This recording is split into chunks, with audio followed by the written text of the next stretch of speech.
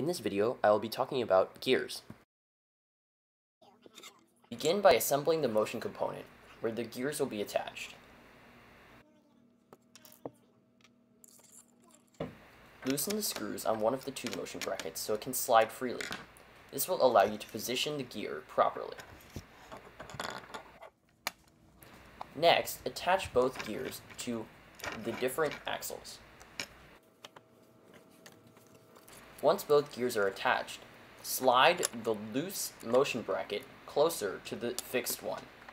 Once the two gears mesh, tighten down the moving motion bracket.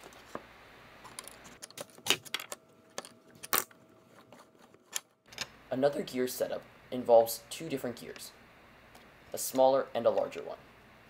Position it the same way you did the two gears that were the same size.